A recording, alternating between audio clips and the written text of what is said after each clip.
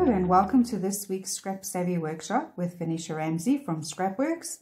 We are going to work with the Fabulous Florals Essentials pack to create a single page layout. From this pack, I'm going to work with this pattern paper. It is the back of page called Pretty in Pink. Okay, from the cut apart sheet, remember we've already cut up most of it.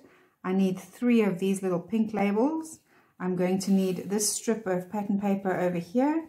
And then I'm going to need this tag over here. So if I've already inked everything. So remember this if you're following along from last week's class, we cut off the bottom part of this tag to use in our layout.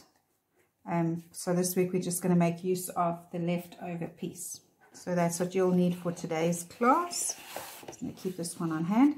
You will also need a plain cardstock, a 30.5 by 30.5 piece of plain cardstock that we can work onto.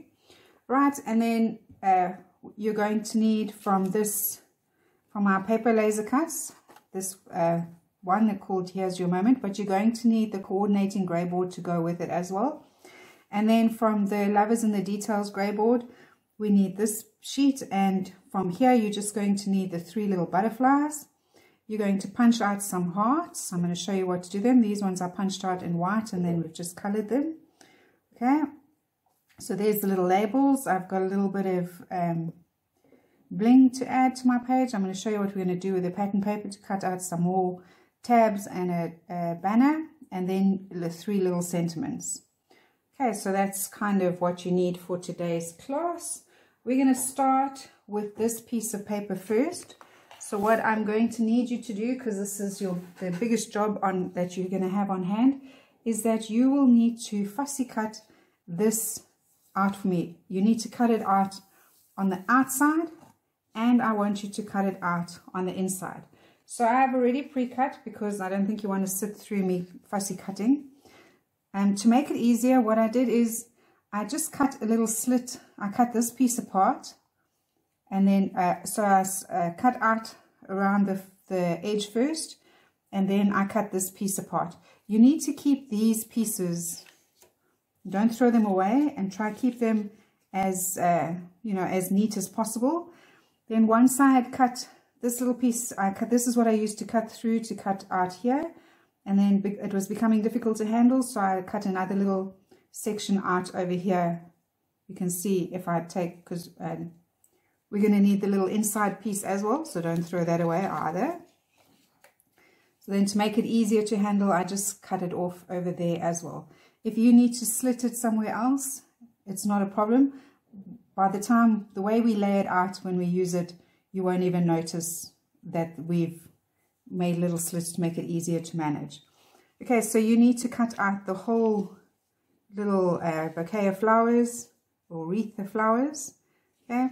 You need to keep that. You need to keep the inside bit that you cut out, and you need to keep the outside bit. We're going to work on those bits first, and then we'll do the rest of the stuff. So we can just put that aside. I don't need that. Right, so once you've cut everything out, you're going to be left with pieces like this. What I've done is I've taken some Hickory Smoke Distress Oxide, okay, and I've inked around the edges of the pattern paper, because what I'd like to do is when this lays on, when we put the puzzle back together, I'd like it to have created a shadow. So I'm going to show you how to do that. I've already done 2. So this is the top right. You're going to need to work very gently, so add your ink very carefully to the pieces that you've cut out. Remember, we've got some flimsy bits.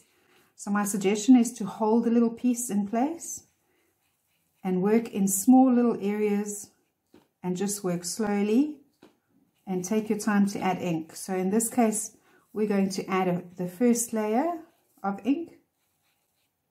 So if it doesn't go on exactly the way where it needs to, not a problem. Just keep working gently. So you can see this one is also a little bit flimsy. I'm going to just go in and hold that. If you are concerned that it may break off, my suggestion is to get a little bit of double-sided tape and just to tear off a little piece of tape and reinforce where that little where the bend is. I'll just pop that in over there. Okay, and then that'll keep it together long enough for you to work with it. I'm just going to cut out that little piece of tape that's showing, like that.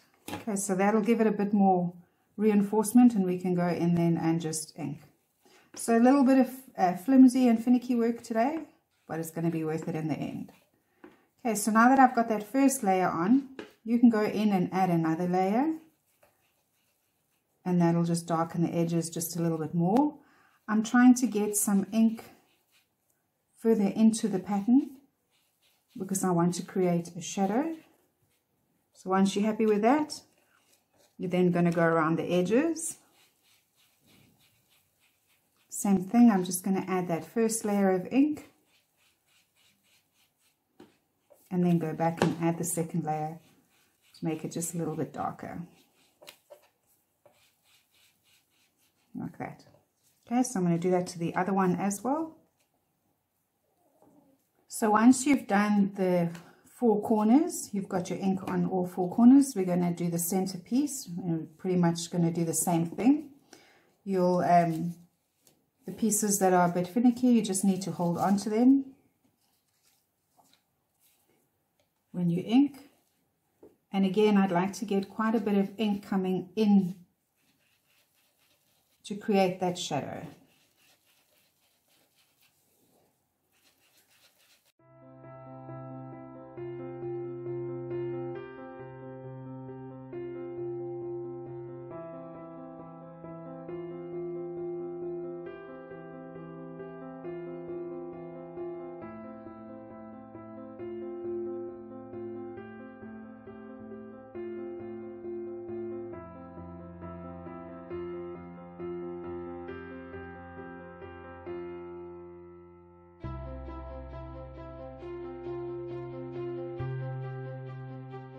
While you're busy with your inking, what I did with mine, I'll show you here.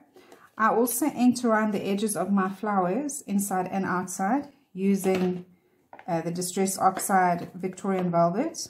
I used that just to go around the edges, just to get rid of the very white. And then on the leaves, I went around and added a little bit of peeled paint. Also the Oxide, Distress Oxide peeled paint. Just here and there, I just added a little bit, just to get a little bit of ink and a little bit of different color to add a little bit of dimension to the wreath. Okay, so I also added ink like that. Okay, so once you've done this, we're going to put everything together. But before we do that, I want to just add some splatters. Okay, so I'm just going to put these goodies like this so that we can get some splatters on them and splatters on there. So before we do the splatters, what you'll need to do is punch out a couple of hearts. I think I have 6 hearts, but we'll do these 3 extra because you never know if you're going to need a few extra. And then you're going to squish your Victorian Velvet onto your mat. You'll add a little bit of water to that, mix that up, and then you're just going to put let the hearts, soak the hearts in the ink. And then we can just put them aside to dry. I left mine to dry by themselves. You can speed up the process by using a heat tool if you like.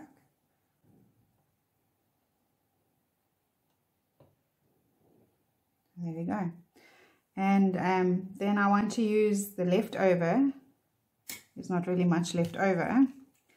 We can add to that. We can make another little puddle of ink. We'll just put some over here and maybe over here. We might need quite a bit. Okay, and then you're going to wet that as well. And wet your paintbrush. Need that reasonably wet. So we're going to pick up some of this ink and we're just going to splatter it on the background. So I just want to bring a little bit of ink in here and there. I know that my photo is going to go over here, so I'm not too worried about getting too much ink over there, but I'd like to just get a little bit of the pink to splatter on to my background. Not a lot, so it's just a few little splatters like that. And then I will do the same thing on the corners, just to get a little bit of ink out on there, like that. And we'll put that aside to dry. I'll do the next one.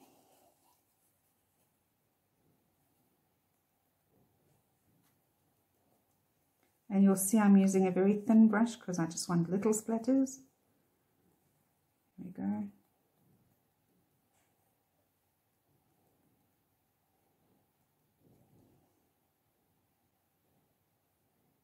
And the next one. This one's going to go in this way. And we can always go in and add some more if need be, once the page comes together.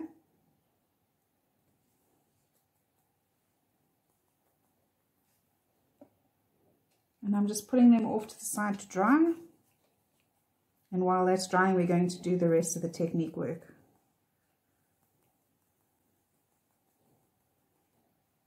There we go. Very happy with the way that's turned out. Okay, so we can just put that aside to dry as well. And rinse the brush off, because I'm going to need it again. Just get a cloth. Okay, and then clean up your area. I'm going to leave these off to the side here to dry. We might just add a little bit of heat just to speed them up a bit, speed up the drying process. There we go. So next up, I would like to do my butterflies. So these are 2 extra. I'm only going to use 3, but I want to show you what I did. Okay, because I'm wanting to use a light color, we're just going to prep the surface with some white, and I'm going to be using aged mahogany and sponge sugar distress paint. So, and then you're going to need some brushes. I'm just going to use this brush to add a bit of, you can add gesso or white acrylic paint, it's entirely up to you, but you would want to, because I'm working, I'd like the pink is very light, I don't want it to have a grey tone to it. It's better for me to put down some white paint just to prep the surface with some white.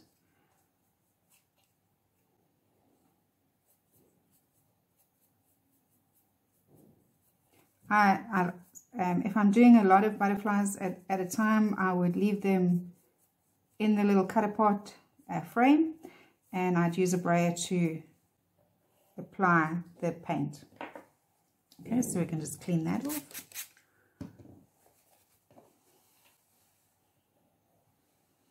Right.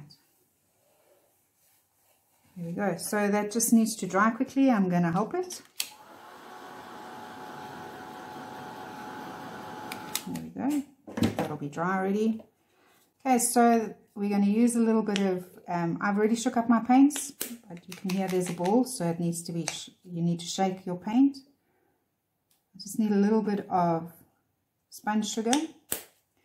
You're going to put that first layer of paint on.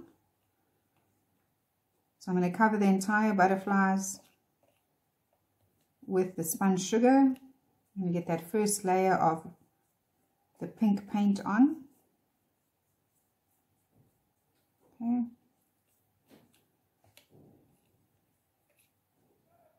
And then again, we're just going to help that dry. I'm just going to speed up the process with a heat gun.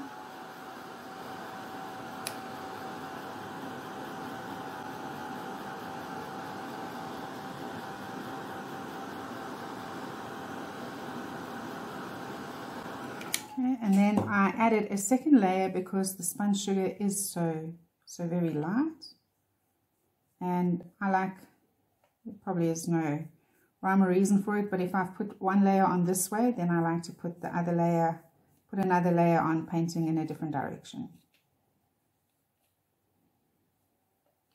Okay, so we're going to leave that, that's also going to dry quickly. While that's drying, we're going to mix up some paint. So I'm going to need a tiny little bit of sponge sugar. Just want to do the edges with a darker color, and I couldn't find a color that I liked. You know, I just couldn't get something dark enough. So I decided to mix my own. So all you need to do is take a little bit of aged mahogany and add it to some spun sugar, and we can get the shade of pink, that darker pink that we need to do the edges. So I'm going to get one of the butterflies that I've already done so that you can see where I'm going with this. Okay, so I just wanted to add a little bit of the darker color to the edges. Right, I want to make sure that my butterflies have dried. They don't have to be 100% dry. The paint doesn't have to be perfectly dry, but you don't want it too wet.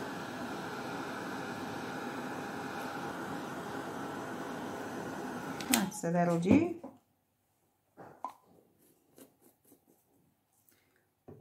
Okay, so then I'm going to take some of the paint off my brush because I want to work with a reasonably dry brush, and we're just going to pull some paint across the edges, like we're inking just the edges of the butterfly.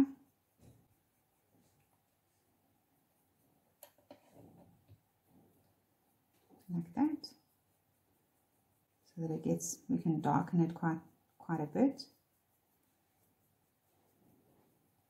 And then I took my finger and then just worked that paint in a little bit.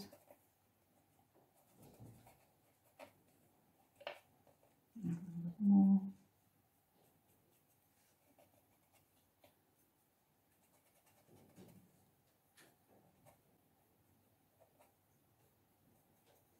So you'll add and work it in, add and work it in. And if you end up covering the entire butterfly, it's not the end of the world. I'm going to show you now how we fix that.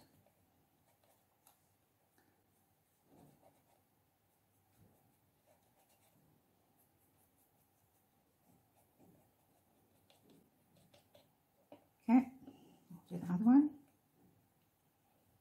Same thing, you're just going to apply a little bit of paint all the way around, just to get those edges a little bit darker.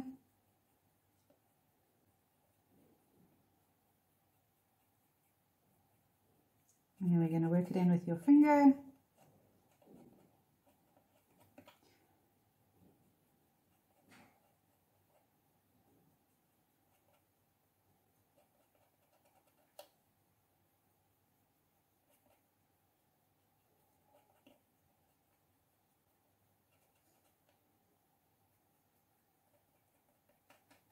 Okay, so we can put this one aside. I'm not going to dry it, put it in water yet in case I need a little bit more. I'm going to need it. Okay, so I'm just going to take off as much of the paint as I can without, I don't want to wet the brush, but I also don't want too much of this dark color left on it. I'm just going to pop a little bit more of the spun sugar onto my mat. You just need a very little bit. We're going to pick that up. And in the center, here where I've made it a little bit too dark, I'm just going to tap on some of the spun sugar from the body out to the edge of the wing, like that.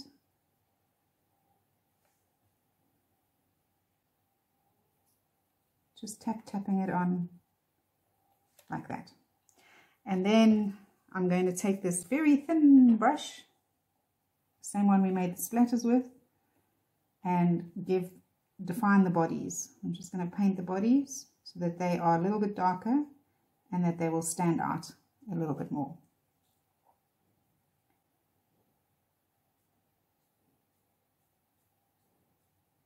Like that. Perfect. Right, then you need to just pop your brushes into some water so that they can get all the paint off. You don't want the paint to dry on that. And there we go. So you will need 3 butterflies done like that. So I have a few extra, but they won't go to waste because I will use them on something else. Okay, then we just need to clean up the area that we were working on. Now, normally I would leave the paint to dry. It makes it much easier to take off. You see here where it's dry, it just comes off so easily. And then just clean the surface.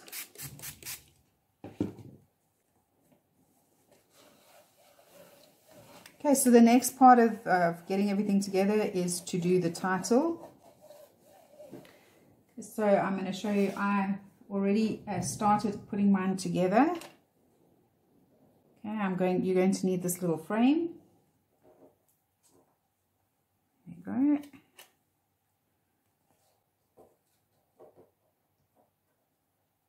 Right, so what I've done is that I have attached the title to the grey board, just to give me that little bit of height that's needed. Okay, so I'm going to show you how I did that. On the paper, you need to take off all the little joining strips.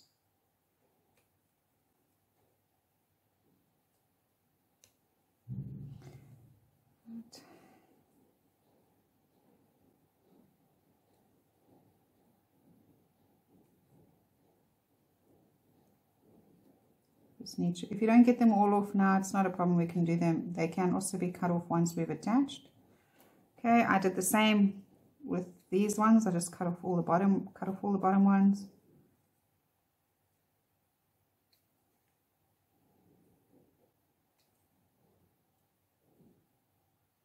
We're not going to take the word letters apart just yet. We'll do that once everything's attached. Okay, like that.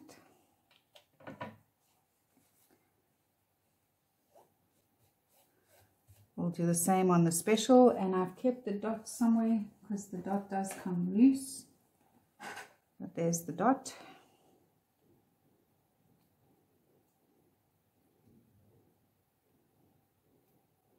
Again, we just need to take off those little bits, the joining bits, like that. And on this one as well.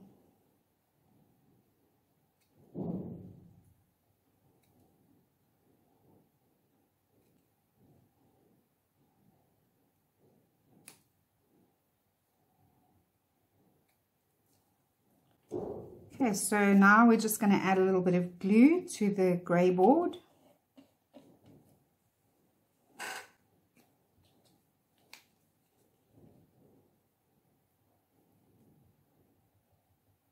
I'm trying to make sure that I get the glue kind of more to the edge of the grey board. I'm not too worried if I don't get too much in the center, but you want your paper to attach well. So you just want to get the glue on reasonably well, and you also don't want to make it too wet, otherwise then the paper tears.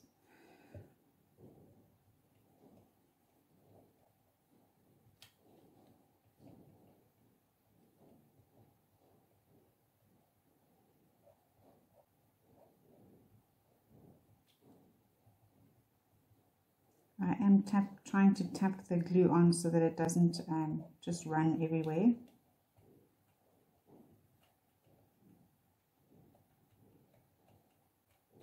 And I think it would make sense to use a glue that dries clear, so that if some does ooze out somewhere, you won't see it once it's on the page. Although nothing a little bit of ink can't fix. Right, and then we're just going to attach the moments, the paper moments to the grey board moments, like that. While the glue is still wet, you have an opportunity to line everything up perfectly. If you're unsure, you can always check from the other side as well that there's no paper bits hanging over anywhere. So that'll also give you a good indication of if you've gone skew or not. That looks pretty good. Okay, I like to take the brayer and then just hold and just go very gently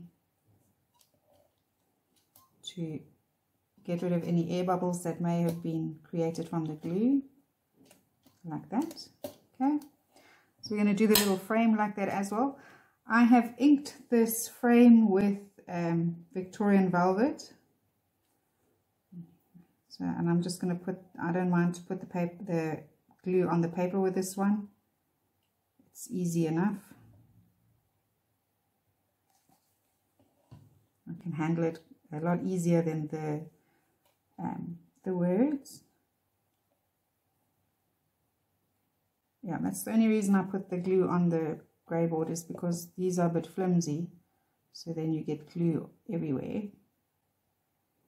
But either way is right. You don't have to, there's no right or wrong way. You do what's easiest for you. Okay, so that's done. But I've already inked that with Victorian Velvet.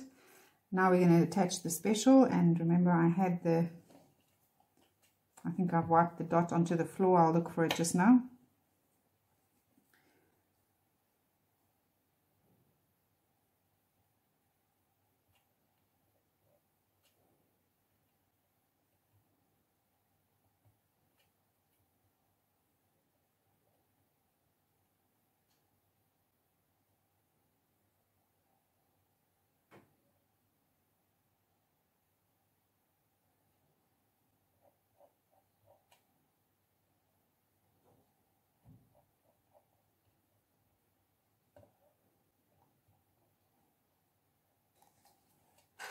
Okay, here's the dot for that goes above the special, the little eye. I'm just going to put a little bit of glue there.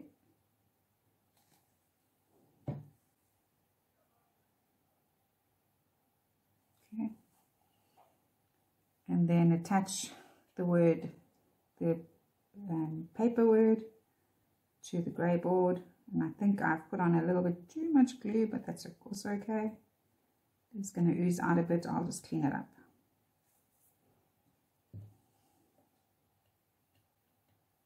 Okay, you want to just make sure that you get it aligned nicely, that there's none of the grey board sticking out.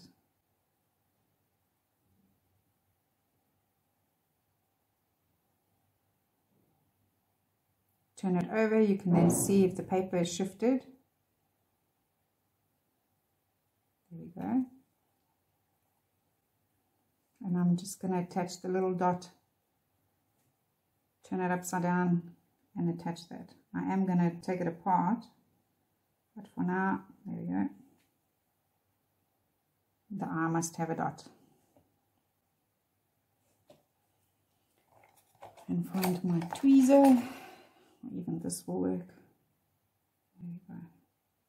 Just something to move it into place and hold it there. There we go. That little piece I can just trim off. And I'm happy with that. I'm going to put it up there with the hearts so that it can stay safe. And hopefully I don't lose it. Turn this over. It's had a chance now to take. So where the glue's oozed through, I'll just clean that up. That looks a bit better. And then use the brayer just to get rid of any air bubbles that may have been created. There we go. Right, so that's looking pretty good. I will go in and just get rid of all the little bits of glue that's oozed. There we go, a little bit there. Okay. So the next step with this then is to ink these with the green. You can choose any color. I'd like to carry on. I'd like to have a little bit of a contrasting color, so if I don't want it all too pink, so I'm going to add the green. So I'm using peeled paint distress oxide to ink the letters, and they are going to come apart. I am going to stick them down individually, that's not a problem. Okay, so there we go, that is done.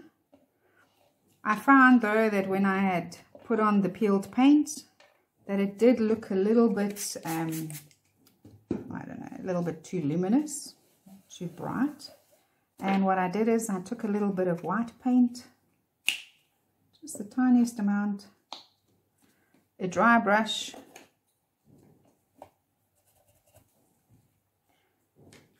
and went around the edges, just pulled some of the paint across just to soften the green a little bit so that my page keeps that softness, because I wanted something soft. I didn't want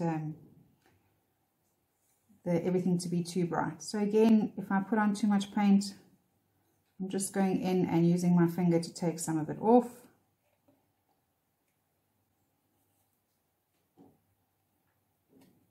And remember, it's going to, because the Distress Oxide is water reactive, the paint is going to react on the letters, and the paint's going to go that like soft pastel-y greeny color. You can just play around until you get a color or the tone that you like, the effect.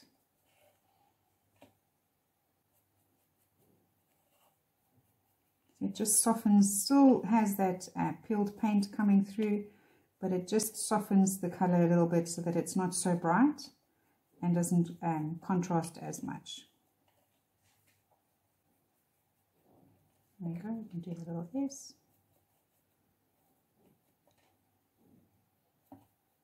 Right, and I've already done the word that says that tell our story. Those I've already done, and I've already cut them apart. So what I'm going to do now quickly is clean up, and then we'll come back and show you what I have planned for the page. Oh, I forgot my dot. I'll do that off screen. I'll see you in a bit.